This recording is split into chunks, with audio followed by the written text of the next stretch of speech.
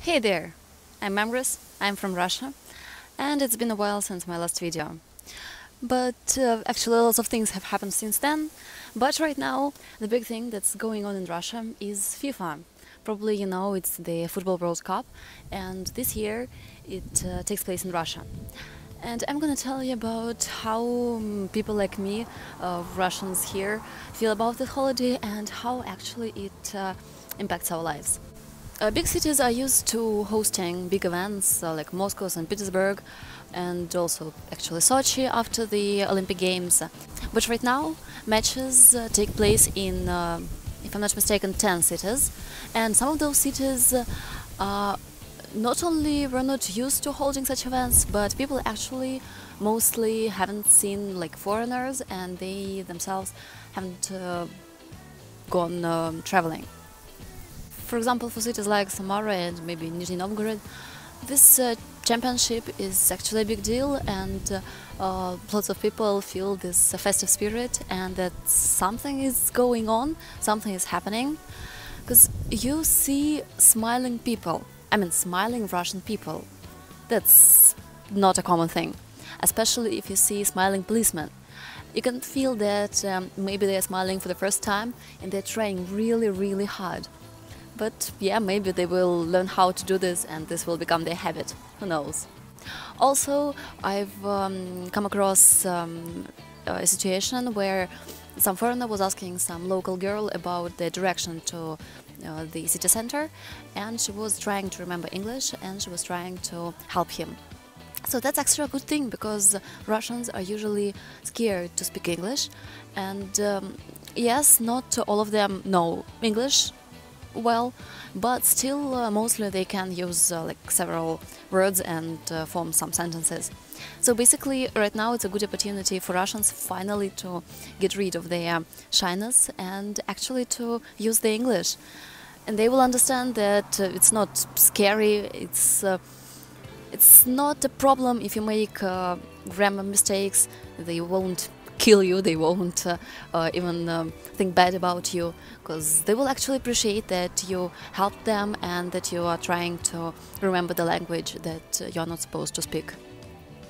And again, talking about this festive spirit and the policemen, they're actually right now quite nice, even for Russians. So like in Moscow, in the city center of Moscow, you can actually have fun, have some party on the street. Even in Samara, one of the main streets were closed for cars and it became a pedestrian zone, and some cafe had a huge party going on the street, and policemen normally they will ban this thing, they won't people let have fun, but this time they could relax and they could dance and have beer on the street, and it's really amazing for us, because you know it's illegal in Russia to drink in public places, so it's a nice experience. What is also quite important, that a lot of foreigners have come to Russia for their first time, and I personally know a guy from England, and his friends were telling him that he's crazy to go to Russia, even to FIFA. It is too dangerous here, that he will get poisoned with the poison that, you know, this accident in England with this some agents or spies. So basically, people were afraid to go here, but still they are fans of football, so they decided that they can't miss it. And they were pretty surprised when they came here, because all the stereotypes and all the fears that they had didn't actually prove themselves. I mean, they had fun, they talked to Russian people, they danced on streets, they just really had a great time. So I think it's good, but you also should know that actually Russia is not such a fun place and not such a nice place as it is during the FIFA. A lot of things have been made to make FIFA happen, like for example, buildings were renovated and restored, roads have been built, stadiums, some infrastructure. We didn't have all that before the FIFA. Of course, on big cities it was okay, but for example, Samara, As far as I know, it was not such a nice place like it is now. It was still beautiful, but it really needed this kind of a kick to get things done. So it's a good thing, but also you should know that if you come to Russia during some other time, not during the FIFA, you will probably get another experience, not a bad one, but just different. But then you will see the true Russia, how it is. So just why not come back to Russia? Could you just say a few words about yourself and maybe your own channel, and just tell me what's your impression about Russia? Hello Russia, I'm Federico. I born in Argentina. I grew up in Europe. I was traveling around the world the last 20 years, and I came to Russia 2 weeks ago. I'm impressed. I got impressed, and I'm still impressed on how the people it's offering themselves to help in different ways.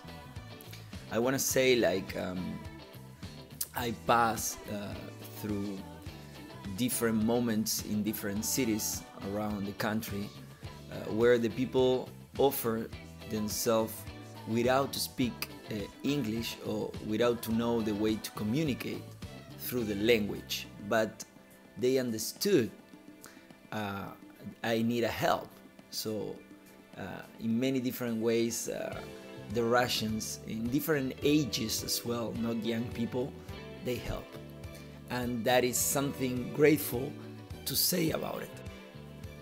One of the other things I want to say is I realize here the English is a big barrier to communicate ourselves with the local ones, and I know and I understand as well people from the 50s or 60 or 70 years old, they don't know nothing about the English.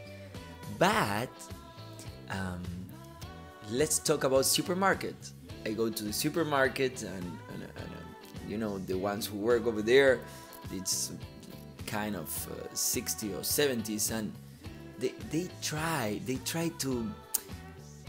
to open themselves to understand even the ways of my hands, or my ways how to communicate myself with the eyes, or how I explain it, and they do the same. So kind of a mimic movements we recreate in terms of communicate ourselves in between this big barrier of the language, and it's still happening, you know. It's so that's for me, it's another thing to remark and says this is an amazing way the people it's open to offer help in many different ways. Thank you so much. You're welcome. And you know what? Also volunteers.